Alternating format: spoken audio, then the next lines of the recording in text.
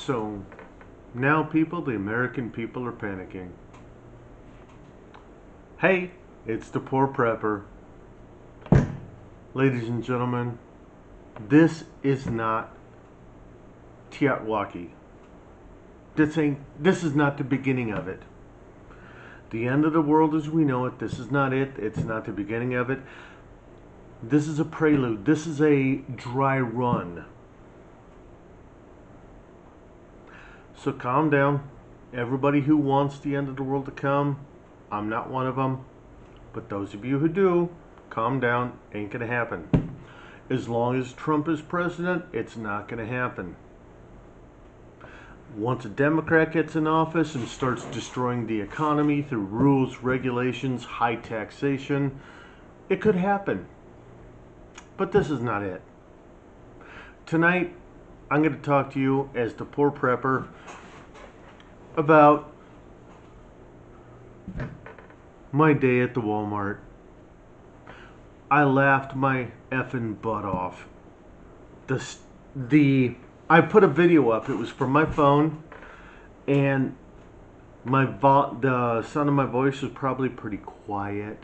Sorry, I had it in my pocket here, and people kept going, "Hey, your light is on your phone." Yeah, I know.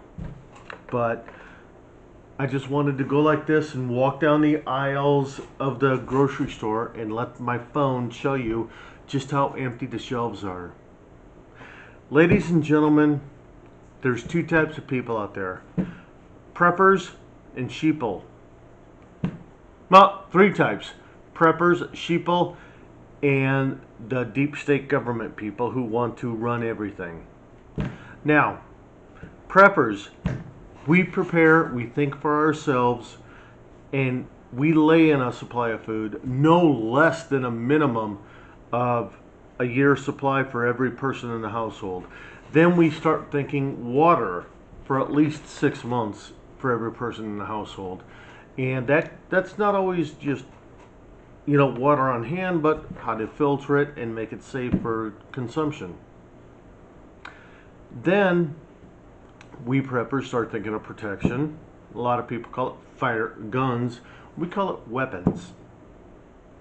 A gun is between a guy's leg. A weapon is something you hold and hurt somebody else with. A weapon can be a baseball bat. But we preppers tend to purchase weapons, and we don't go out there and break laws. That's not our way. We don't want to break laws. We are law and order people. Doesn't sound like we are, but we are. How many preppers have you seen go out and shoot up a school or a church or anything else? Zero. Preppers don't do that. Preppers only care about the government leaving them alone, let us live our lives. Now, the people of America, you are comprising a vast number of sheeple. Now, what is sheeple? Sheeple are human sheep. Why do I say that? A sheep, well, a farmer goes out, calls in his sheep. The sheep follow the farmer because they know the farmer's going to be bringing them food. And what happens? The farmer takes one sheep to slaughter, and the sheep doesn't know what's happening until it's too late. Sheeple. The American people are mostly sheeple. They believe what the media tells them, and they panic when the media tells them, and that's why we have what's going on now. To the media out there, thank you. All the preppers in America are looking at us going, now I've actually lived it. Now I actually know it. Now I actually have a better idea how to prepare for it. The people of America, they'll never prepare for it because they don't know what they're doing. They just do what they're told. The media tell them what to think, and they think it. Ladies and gentlemen of America, if you're tired of living and doing what the media tells you, then you might want to become a prepper. Step number 1, food. No less than a 1-year supply for every person in your household. Water. no less than a 2-month supply for every person in your household. Filtration, the ability to filtrate at least 10,000 gallons of water so you and your family can survive when the poop hits the fan. That's prepping. We're not evil, we're not terrible, we're not demons. And most of us are not doomsday preppers. You see the Doomsday Prepper show on the History Channel. Most preppers went, oh my God, I can't believe this, oh my God. Those morons gave us a bad name. 99% of preppers are not going to put a tube in the ground and retreat into that tube. Let me rephrase that. 99.9% of preppers are not going to do that. The 0.1% of stupid preppers will do that. Smart preppers will never do that. Ladies and gentlemen, why are the shelves going totally barren in the Walmart and every other store in America? Because the media told you to panic and you believed them and you panicked. Now here's the funny thing. If you did not panic, we're not out there doing stupid, crazy panic buys, the shelves would be full. Everybody in America would be able to go out there, purchase what they want, when they want, and everything would be fine. But the media made you panic, and you panicked. Look at what you got now. Why are you listening to the media? Preppers like me, we look at you, we're laughing our butts off. It's better than a Bill Engvall concert. Or show, whatever you want to call it.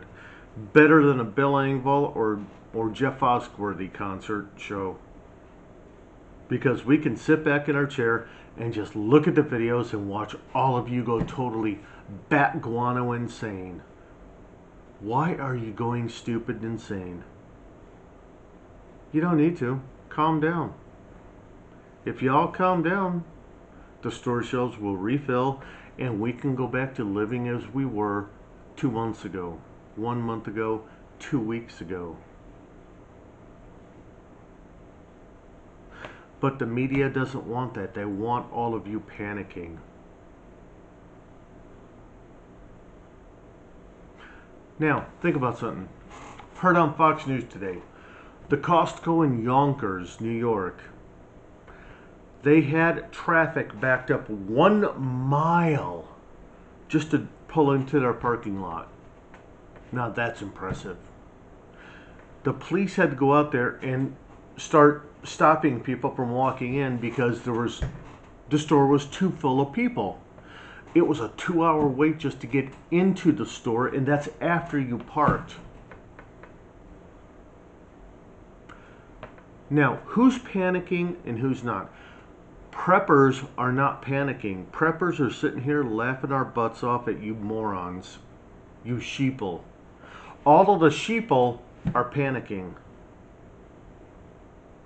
Ladies and gentlemen, you don't have to do it. Calm down. Relax.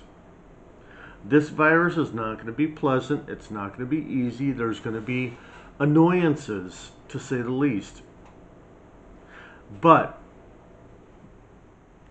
by the end of April, middle of May, we're going to be going, why did we panic? Why did we panic? People will be looking back going, why did we panic? And also, all the people who panic buyed, when this is over and the stores restock their shelves, the stores are going to have their stock prices crater because people are not buying anymore. Why? Because they've already fucking panic buyed and they need to deplete their panic buy resources. So then they go, oh wow, I got to go buy more toilet paper. I got to go buy more soup. I need to go buy some more pasta. It's going to take time for that to happen. And the stores, their stocks are going to crater. The poor prepper said it first. Poor prepper said it first. Store stocks will crater after this is over. But only for half a week to a week. Ladies and gentlemen, if you have questions, please leave a comment on the YouTube channel, or poorprepper13@gmail.com. Poorprepper13. It's not th blah blah blah. It's 13. Poorprepper13. And for God's sake, stop panicking. I can only laugh so much at you dumbasses. Have a good night.